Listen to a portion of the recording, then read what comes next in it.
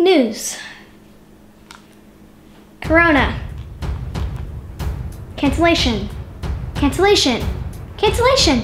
Cancellation. I need a spa day.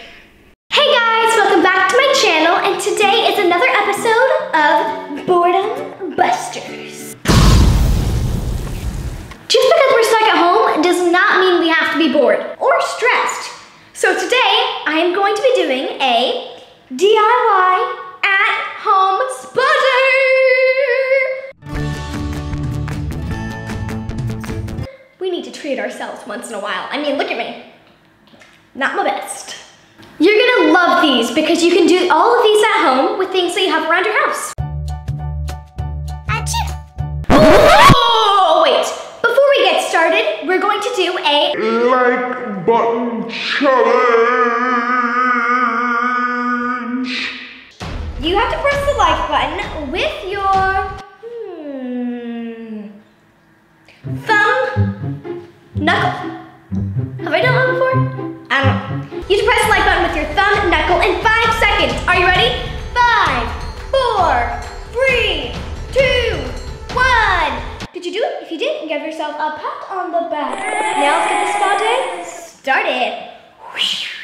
You know when you go to a spa and they make you some type of infused water, it just makes you feel so refreshed and sparkly. So I'm going all out, and I'm not going to just make cucumber water. I'm going to make cucumber, strawberry, and lime. Now you may be wondering, why aren't you using a fresh lime? Because they don't have any in stores because of this craziness that's happening in the world. But we're just doing our best. So I'm just going, I have some ice water right here. I'm just going to plop these cucumbers in here. Bam. Now the strawberries, my favorite part. And a little bit, a splash of lime. Splash. And ta-da! You've got your cucumber, strawberry, lime water. Let's taste it.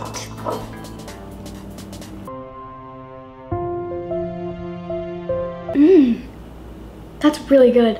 A little tip for you guys, if you know you're gonna do a spa day, then make this drink the night before, because the longer it sits, the more the juice comes out of the strawberries and cucumbers, and it tastes even better. But don't forget to put it in the refrigerator, because then it'll be all warm and gross, but whatever. I don't really have the patience to do that, so I'm just gonna drink it now. I really wanted to do a face mask, so I looked up the best of the best honey DIY face masks. Why honey? Well, 1, I have it in my closet. 2, honey is super hydrating, and it's a natural antibacterial, so it hydrates, it smooths your face out, and it also helps fight off acne. It's a win-win-win situation. You probably have all these ingredients at home, so it's a great thing to do when you're stuck at home. All you need is a teaspoon of baking soda, okay, a teaspoon of lemon juice, tablespoon of honey. Honey, perfecto. Now we just mix. Mix it up. They said in the article that I read, it said that it may fizz, but it won't fizz on your face. So that's a good thing. And there we go. There is our honey DIY face mask.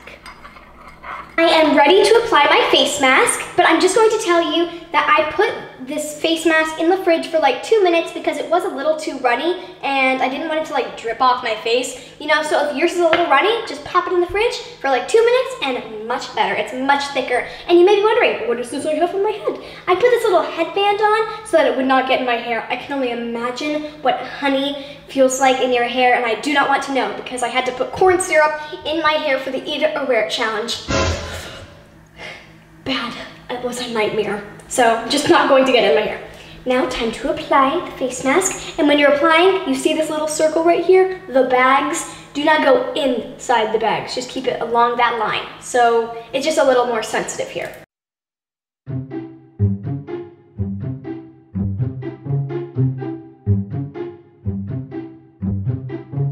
The face mask is officially on. You can't even really see it because it's almost my exact skin color, which is kind of cool. I feel like I'm glowing. I can feel a little bit of like tingling, which I feel like is good because I feel like it's going in my pores and like unclogging it. Declogging. Ugh, that kind of sounds weird. But you get me, right? Hopefully that's a good thing, and I'll keep this on for 10 to 15 minutes, so I'll see you then. So I rinsed off all of the face masks, and I wasn't gonna tell you, but I had a little doubt, but it actually worked so well. My skin feels so hydrated and smooth. I feel like it removed all the dead skin and pores and everything. It feels so good. I mean, I was so relaxed, I almost forgot about.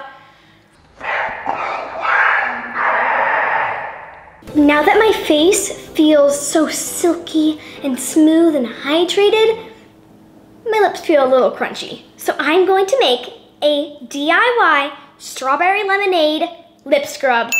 I like anything that sounds delicious and cute, so I'm so excited to make this. All you need to do is puree a strawberry and take the tiniest, teeny weeniest amount of lemon juice. Bloop. Perfecto. A teaspoon of honey. Okay, got it. And a teaspoon of sugar. Plop, time to mix. Okay, so we just finished mixing it, and oh my gosh, it looks so cute. And it smells so good. I am so excited to use this. Hopefully it works so I can save this because it smells and looks so cute. Time to put it on. I'm going to put the lip scrub on with this little Q-tip because I don't want it really to go under my nails or anything because that would be gross. But I'm so excited to see if it works. I'm just going to mix it up a little bit. And here we go.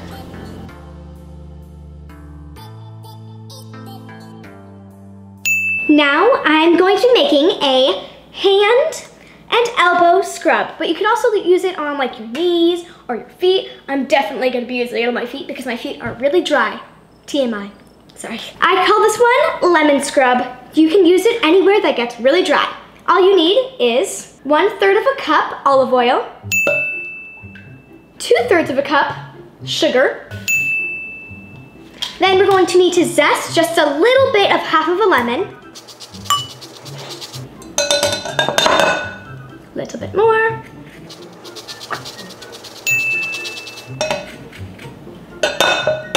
Perfecto. Now, we're going to use my favorite thing in the kitchen, this little lemon squeezer, or any squeezer. We're just gonna plop. Wow, that fits literally perfectly. That's so satisfying. This thing is so satisfying, and it's rose gold, and it's so cute. It just squishes the lemon for you. You just push, and it squishes. I think we did it. Look at it. Oh, it's really thick. Ooh, it smells so good. I feel like this one's gonna work. I'm going to use the scrub in all of my dry areas, so like my knees and my feet, my hands and my shoulders, my elbows, but I came into the bathtub because I thought it might be a little dirty, a little messy, so just don't want to make a little mess on our floor. So time to actually test and see if it works. Oh my gosh, guys, this smells exactly like lemon Italian ice. Like, it looks identical and smells identical. I mean, look at that. Now I'm just going to apply it to my knees, feet, elbows, hands. I'm going to set it down here. Okay. Whoa! It feels so weird. Oh my gosh, it feels like slime, but like in a icicle way. Does that make sense? Okay, not really, whatever, it's okay. Did you hear that on the floor? Applying to knees. It feels like sugar.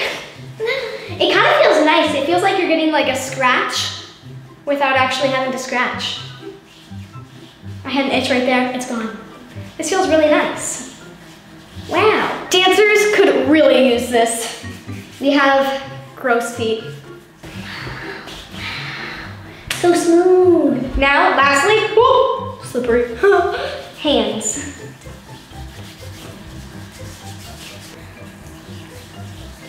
This feels so good. I love me some rose water toner. But I'm not gonna lie, I definitely have some Mario Badescu rose water upstairs. But for the DIY video, I'm going to make my own rose water toner. That sounds so cool. So right now, I'm just boiling 2 cups of water. The last ingredient to our recipe is rose petals. You need 1 cup of smooshed down rose petals, which is actually a lot of rose petals. You should count how many times I said rose petals in that sentence. A lot of times. I picked these myself outside. Maybe it was in my backyard or the neighbor's. You'll never know. You'll just need to pour your boiling water into the petals and wait for it to cool completely and put it in the refrigerator. And bam, you've got rose water. Voila! Once your rose water has completely cooled, you just have to strain it and keep all the water. Just strain all the petals. And then you're gonna take all the petals and squeeze out all the last bits of the water that's in the roses. And voila, you've got your rose water. Put it in a spray bottle and glowy. Here is the final result. Here's my rose water. It's such a cute pink. I love this color. These roses did their job very well. Now, time for the test, the spritz. The spray. I kind of wish I had a cuter bottle though, but we're using what we got, you know. Okay, ready? It definitely worked. Feels amazing. Am I glowy? The last spa treatment for today, I like to call it banana hair. Why? Because we use a banana. Wow, my title is so creative. I'm so creative. You might be able to hear, but I'm boiling some water right now. We're going to blend the banana until there is 0 lumps, and then we will add some oil, 1/4 oil. Oh, I forgot to tell you, it has to be like an overly ripe banana so it like mushes, you know?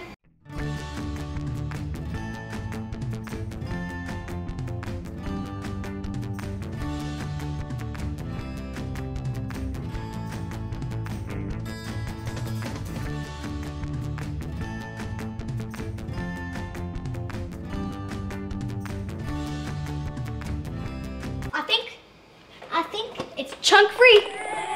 Here is our banana and oil mixture. Oh, and I'll tell you why banana is good for your hair. Bananas have lots of potassium, natural oils, and vitamins, which helps your hair's texture and just keeps it way healthier. It's really good for dry or damaged hair because it helps prevent split ends and breakage. I'm going to put my banana mixture aside for a second, and I am going to steam my hair. So first, I just gotta take my hair out.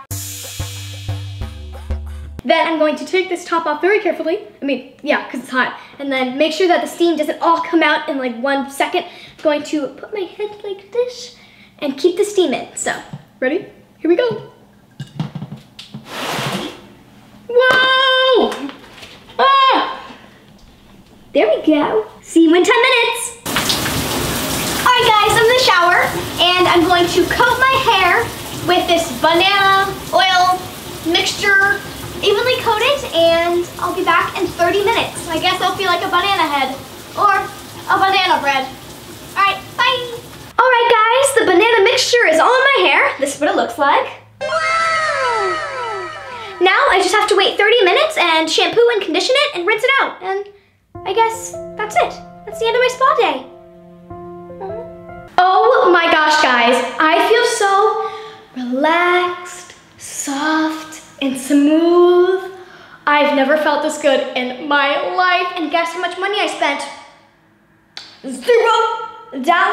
I spent no money. I had everything at this house right here. Well, that's it for today's episode of Boredom Busters. I hope you enjoyed it. If you did, give it a big thumbs up and subscribe to my channel. And press the notification